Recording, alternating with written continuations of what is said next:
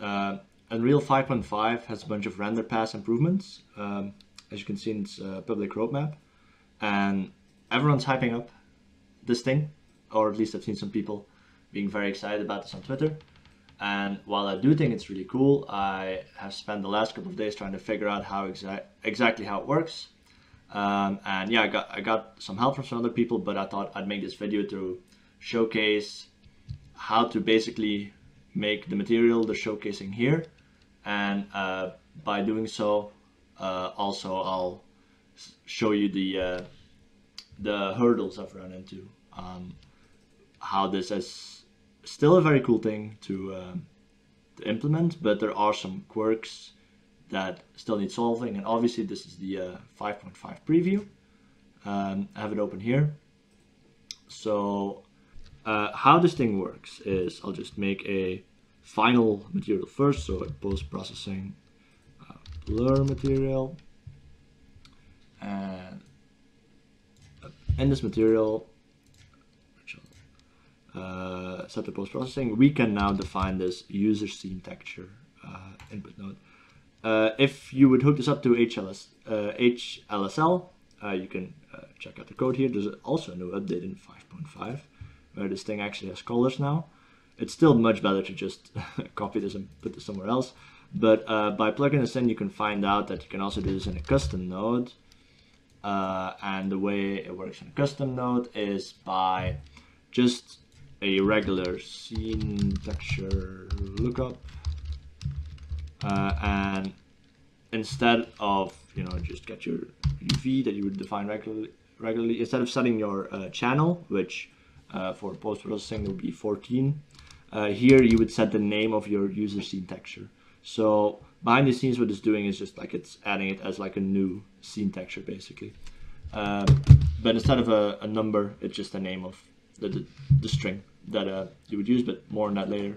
And then yeah, if it's false or true, so let's say we're gonna recreate this thing.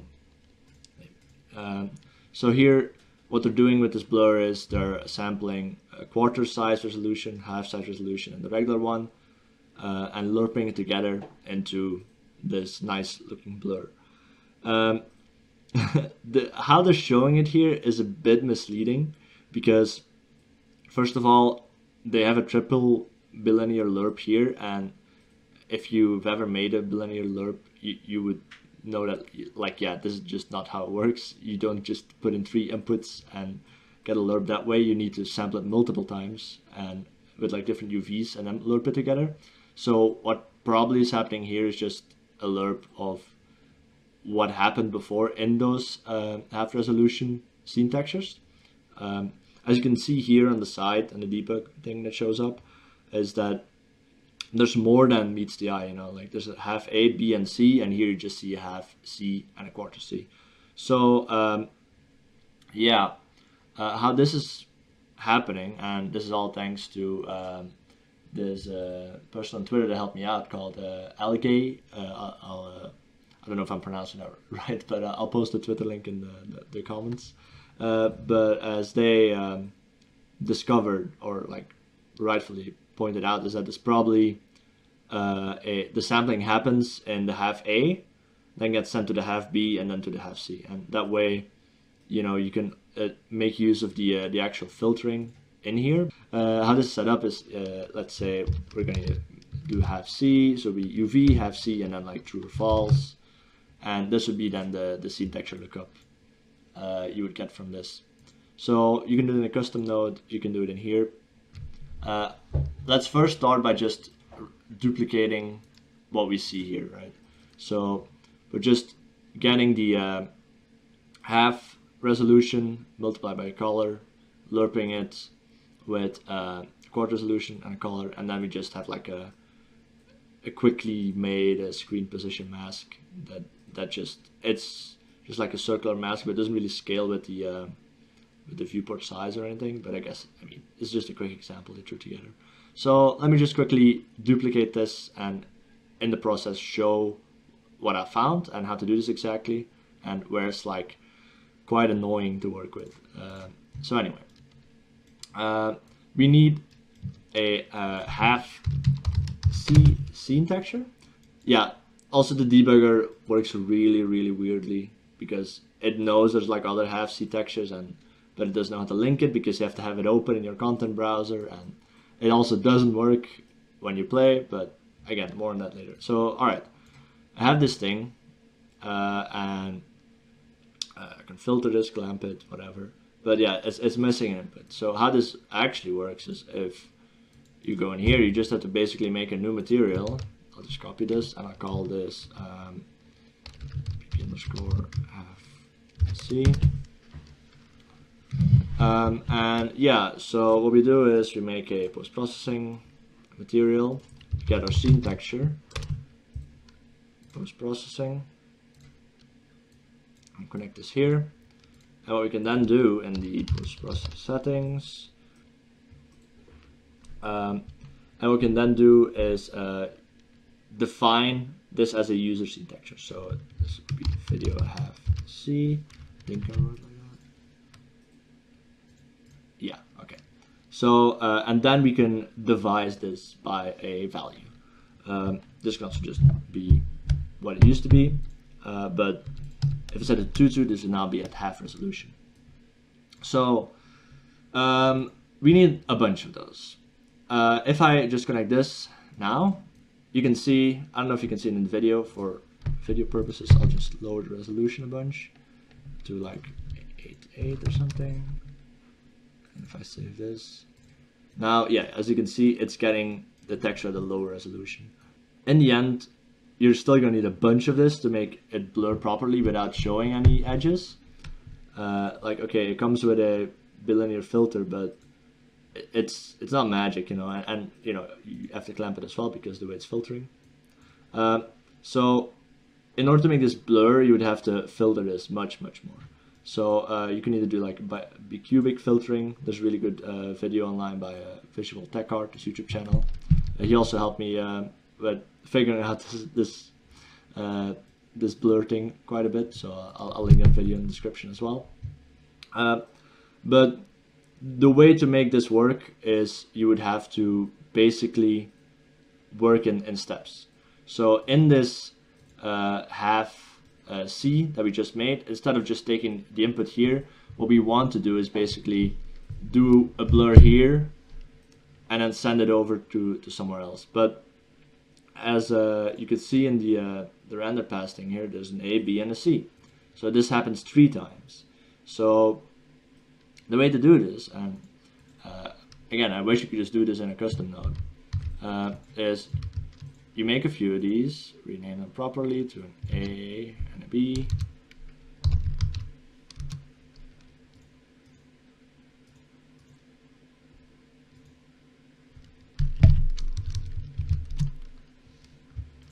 And if we then open this, let's start with the A. What we would do is we just set up a regular bilinear blur. Alright, so I just restarted my editor. Things were crashing and not updating the viewport. This is 5.5 preview. Things like this happen, I guess. But it seems to be working now. So what we were trying to do in this half A UST was to set up a sort of blur here, and we can sample it in the half B then later, and then sample it in half C, and then put it into the blur. So how this would be set up is we take the UV, we would divide it by the view size, or actually no, we would take an offset value. So 4 of them. One would be 0, 0, so we don't need that. One could be 1, 0, one is 0, 1, and one is 1, 1. What we can then do is get our value divided by the view size and then multiply it by the offset that we want. So I'll make a value here. I'll just do a value like this. And we'll set the value to 8 for now. So what we then do is we get this value, we add it to the UV. This one, just going to the regular one. This one here, let's see if it works. Yes, okay, so we have a blur that we can control here. So just for the sake of this video, I'll go with pretty high values so you can clearly see what's going on. So I'll have an offset of 16. And what this would do is then offset in this direction, and then we lerp it back together. For now, I'll just leave it simple like this. What you could do is go further and set up like a proper bilinear blur by getting these other channels, lerping them together with the other lerp by getting the frac of the texture coordinates. But just for brevity's sake, I'm just going to do a sideways blur. Okay, so now we have our values here together. They are being sent here to this half A, but before being used as a material, what we can do here is send it off as a user texture. So it would be just processing, and this would be a value called video half A divided by well, half implies it's divided by 2, but again, just so it's a bit more visible, we're going to double all the values. So half would be quarter, and quarter would be 8 times. So yeah, now that we have our output here, and if we would put this in here, set it to the correct value, so it should be A. As you can see here, we have our newly blurred value in here. Looks like this. We can, but if you filter it, it's blurred a little bit better. Then next up, we can make a half B and a half C. So let's duplicate these. Half B is not working. Very nice. All right. So in half B, we're going to do the same thing. Maybe let's let's just keep just blurring in this direction for now.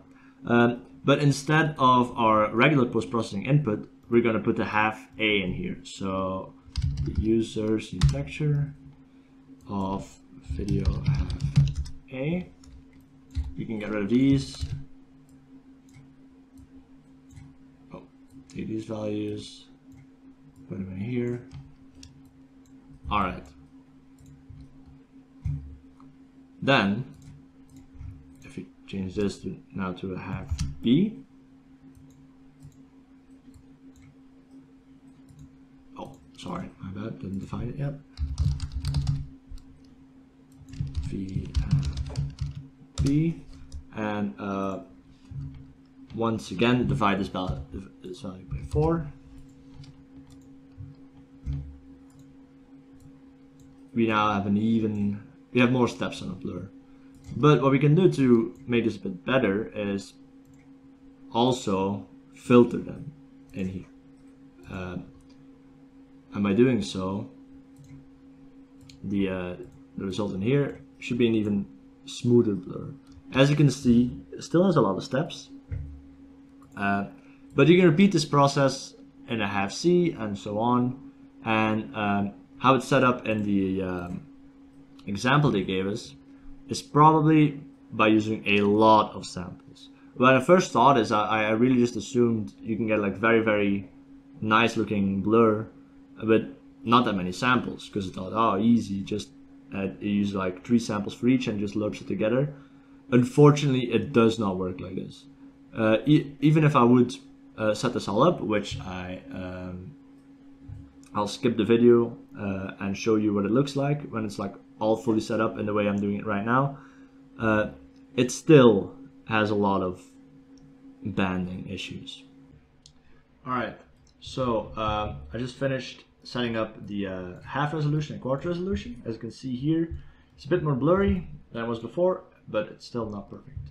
While setting this up, I did discover something that helped a little bit though. So maybe good to know is that when setting up these resolutions in here, so well, yeah, it doesn't really, well, it does apply for, okay, so yeah, when setting up the resolutions in here, not only can you set the texture divisor, you can also set the resolution relative to the input. So by setting to the negative value as the negative value that is being used for the divisor, you basically scale it back up to the regular resolution. And so you can scale it up, you can scale it back down, scale it back up, over and over, and this makes it blur a little bit better than just the regular values. The visual bug that's been bothering me all this time is just purely visual in the viewport. It actually does work if you just ignore it and put it together here. The bug only seems to appear whenever you're using these user scene textures. So yeah, I have now my values set up here, and they're nice, they're blurry, but they're not as beautiful as the blur setup here. So in order to get this result, you need a lot more samples. And let me quickly just set up the final step here.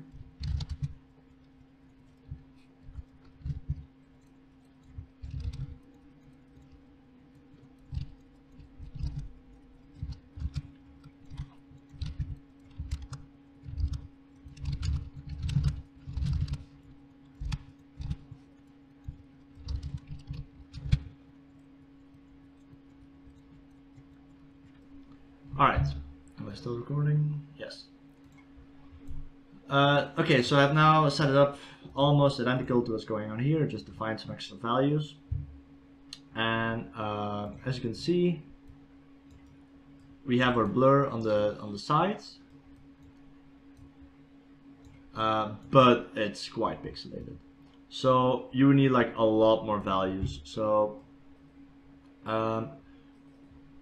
this is not a magical solution, is what I figured out when setting this up, and it still is beneficial, you know. So instead of setting this up in a custom node, which would be much more convenient, so I hope they figure this out eventually. But instead of setting this up in a custom node with like just a for loop with a bunch of samples and just cranking that stuff up until it looks good. Now, instead of getting all these samples, this just takes 4 samples, but they get sampled into 1. So this one does not take 16 samples, right? So it's 4 samples plus 4 samples plus 4 samples. So it's far less than how it would be the other way around, but the results aren't perfect. You can just add more samples that way, and I haven't really tested performance yet on like how much better these low res samples are, but I assume they are a bit more efficient. The only use case for this that just is immediately beneficial would be to set up custom bloom, because you do need like downscale texture to make bloom work. So yeah, that's basically where I'm at right now. If anyone has any better solutions or use cases regarding this, let me know. I do think it's quite powerful, but there are some issues that obviously still have to be resolved because it's just a preview. One is that visual bug I showed here. Another issue, and this one is very annoying actually. So if you now want to apply this blur that we made, so should be post-processing volume in here.